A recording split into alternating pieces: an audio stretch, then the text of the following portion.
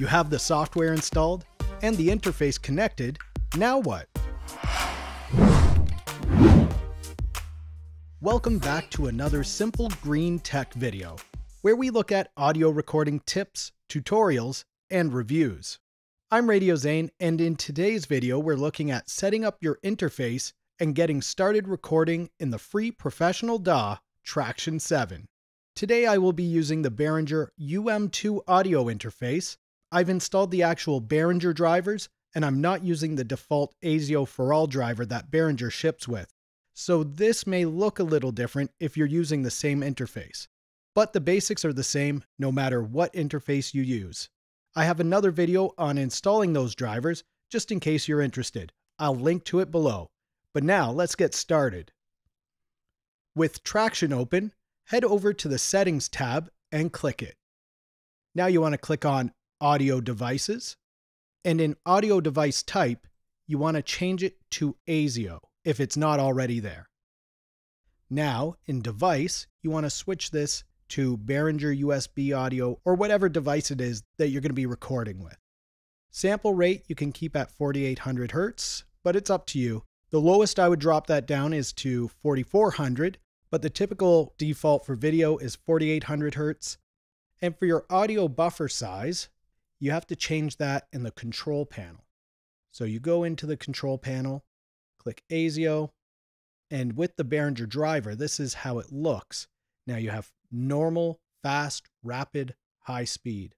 I'm going to go with the fast speed, which says it's 3 milliseconds, which isn't too bad. What this is if you're playing guitar over a track or another instrument or singing over a track, that's the input latency that you're going to hear.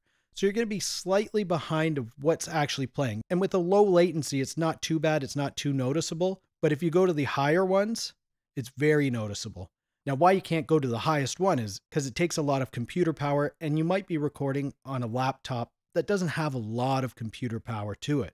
So you want to find the happy medium of latency and computer power. So fast, I think, is pretty good, and usually I don't have any issues recording with that setup anyway. I can even go higher if I want, but I usually just record my voice, so it doesn't even matter what I do. If you're just recording your voice, the audio buffer size can be normal or whatever you want, but that's about it. We're now ready to get into Tracktion and start recording. So you want to start a new project. We'll just call this Test Recording. To arm this track, you just click right in here and you select either Input 1 or Input 2. On the Behringer UM2, Input 1 is the XLR input and also the line input. If you're going to be recording a mic or a DI box or a mixer, something like that, that's where you would plug into Input 1. If you're recording your guitar, Input 2 is the instrument input.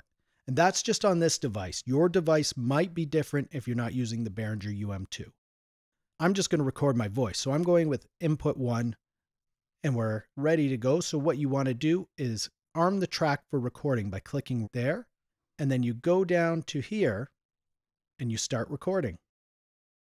This is a test recording in Tracktion 7 using the Behringer UM2 audio interface. Then you just stop it by clicking the stop button, which is in the same place that the record button's in. And that's it. Now you have a recording that you can edit, do whatever you want with it. You can move it around the timeline if you need to line it up with other tracks. You can trim off the dead air at the beginning and the end. And you can even split it in half if you really want.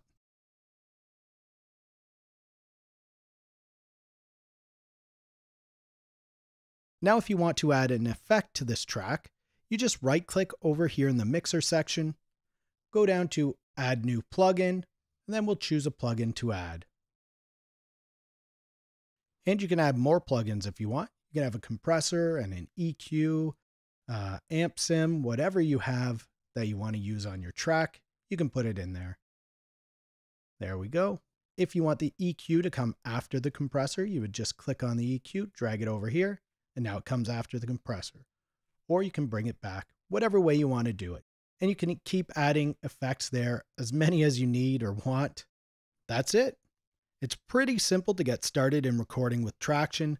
I have another video on the way where I'll show you some basics in editing your podcast or your video voice audio in Tracktion, so keep watching for that, or it may already be out, depending on when you watch this.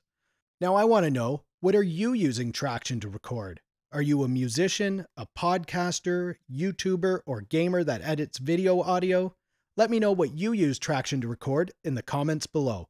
Also, feel free to share a link or two of your content so we can check it out.